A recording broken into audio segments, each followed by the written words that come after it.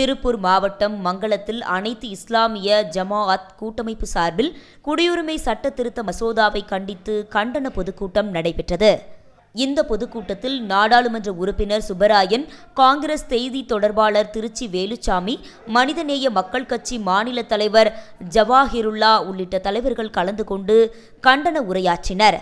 இந்த பொதுக்கூட்டத்தில் கர்நாடக மாநிலத்தின் தக்ஷின் கன்னடா மாவட்ட ஆட்சியராக இருந்தவர் மேலும் குடியுரிமை சட்ட திருத்த மசோதாவுக்கு எதிராக தனது எதிர்ப்பை தெரிவித்து பதவியை ராஜினாமா செய்த முன்னாள் ஆட்சியர் சசிகாந்த் செந்தில் ஆகிய இருவரும் கலந்து கொண்டனர்.